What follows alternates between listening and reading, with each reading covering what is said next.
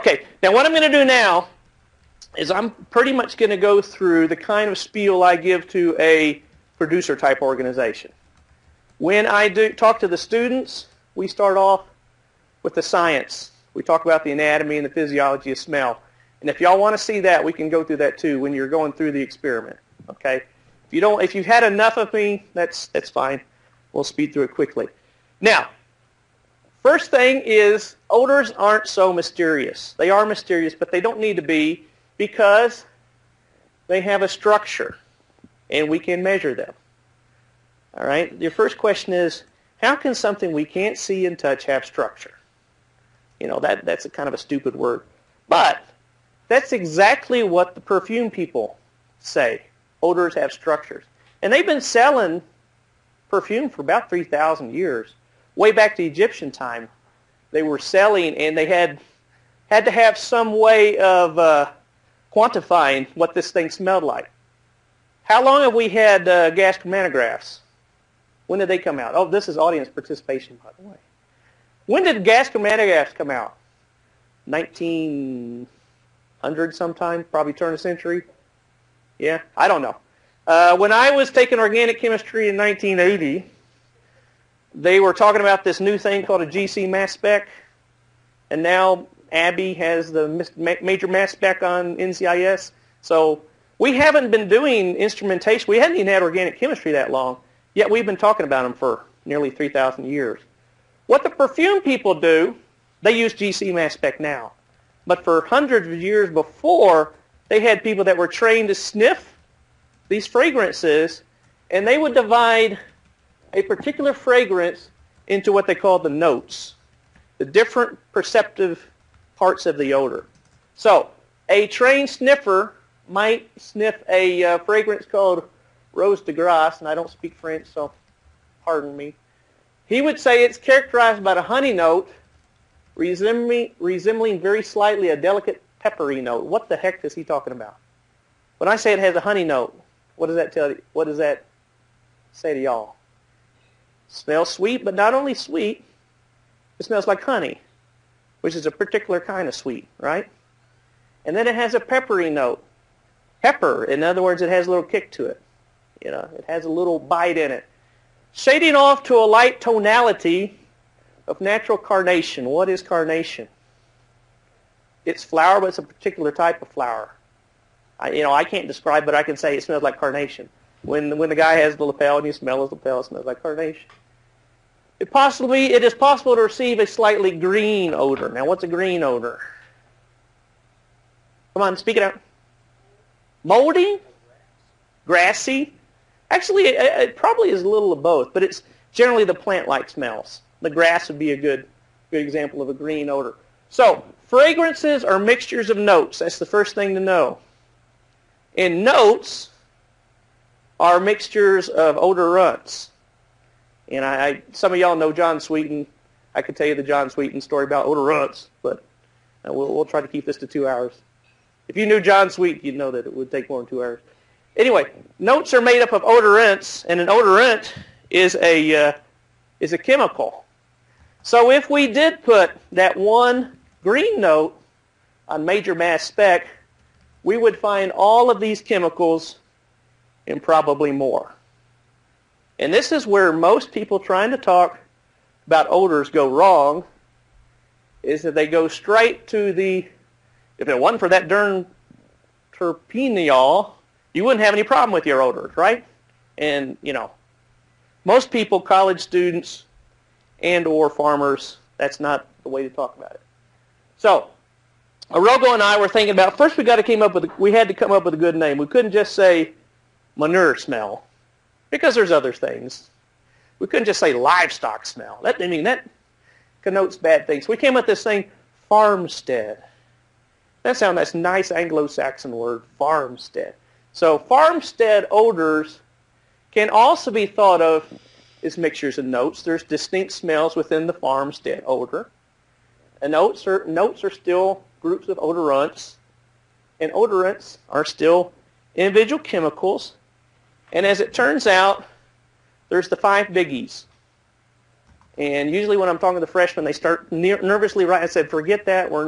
We're just putting that up. You don't even have to remember what the chemicals are. The scheme that I'm about to introduce will get around all of that. Okay, odors have structure, odorants, notes, fragrances. They're also measurable. You can basically describe any type of smell asking four questions. What does it smell like? I mean, I guess you already described it. It smells like a carnation. It smells like honey. Okay? That's a measurement of the character of an odor. Okay?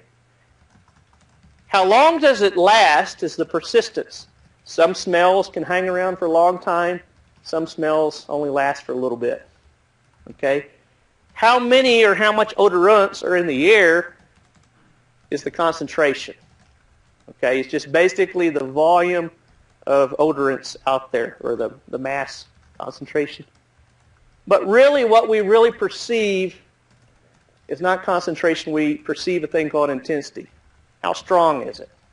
You can tell me how strong it is, what it smells like, and how long it lasts.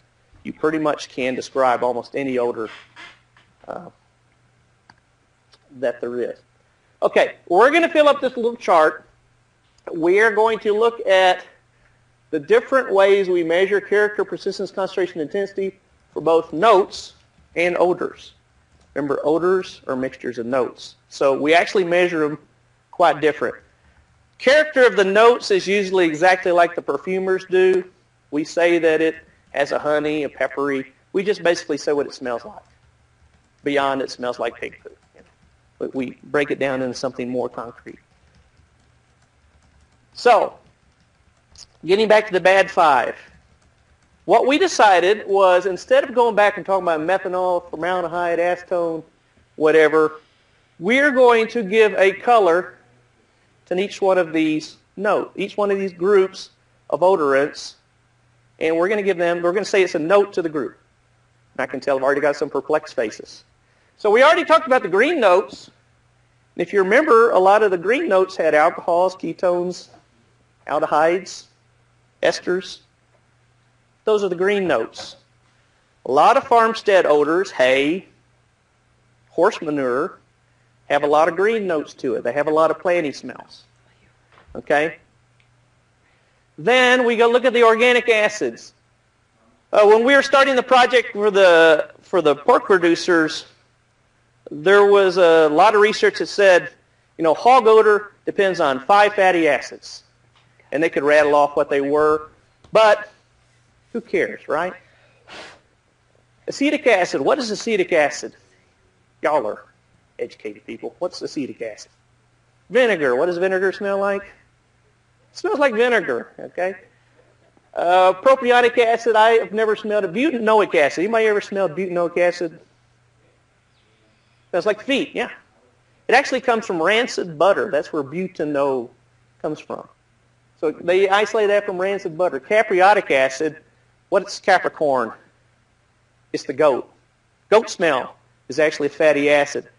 So we call the fatty acids, which give kind of the goaty, hoggy type odors, just call them the black nasties and be done with it. Okay, so you got your greens, you got your black nasties. Nitrogen compounds, what's ammonia smell like? It smells like ammonia. Ammonia cleanser. Smelling salts are usually strong smells of ammonia, strong salts of ammonia. Some of the amines are kind of fishy smelling. So we give nitrogen the blue note. Fish, water, blue. It's also, what is scatol? Anybody ever heard of scatol? Anybody know what scat is? No, that's not skunk smell. Scat is another word for, your grandma may have used it. Actually, wildlife biologists use it all the time. They go through the woods looking for scat. It's another name for excrement. And lo and behold, all excrement has a certain odor. It has a certain blue note, and that's caused by scatol. If we identify it as a fecal scent, it's probably got scatol in it. There's another nitrogen compound, putrescine. What does putrescine smell like? That is the smell o' death, I call it. Okay? but that's usually not a farmstead odor unless you got dead hog composting or something like that. So the blue notes are nitrogen. Phenolic compounds, they're kind of hard to describe, but they're kind of earthy smelling. So we give them a brown note. There's some disinfectants that use a phenol compound, and you go into a my old kindergarten had a kind of a dirty smell, but it was actually the disinfectant they used, and it was a aromatic alcohol like a phenol. So they're the browns, and then sulfur. What is hydrogen sulfide? Everybody knows hydrogen sulfide. That's rotten egg smell. Somebody said skunk. It's not scatol. It's methylmercaptan, sometimes called methylthiol. Okay, it's the same thing. Methylmercaptan is also the compound they add to natural gas so you can smell it. And one time in Oklahoma City, well, it's the big tornado we had back in '99, there was a plant. We have a lot of natural gas in Oklahoma, so there was a plant in the east side of town that had a barrel of methylmercaptan to add to natural gas. And the tornado picked up this barrel, and people were smelling natural gas all the way to Tulsa. But it just takes a little bit of this stuff. These are usually really smelly. The larger organic sulfides are your garbagey type smells, your rotten garbage. Let's just call them the screaming reds. Okay?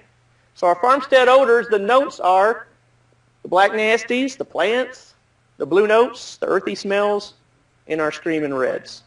That's all we need to talk about. Hopefully, I'll get through the rest of this without mentioning another. I take it back. I know I'm going to say ammonia in a little bit. We can go through this whole thing without talking about chemicals, is what I'm trying to say. Okay, persistence.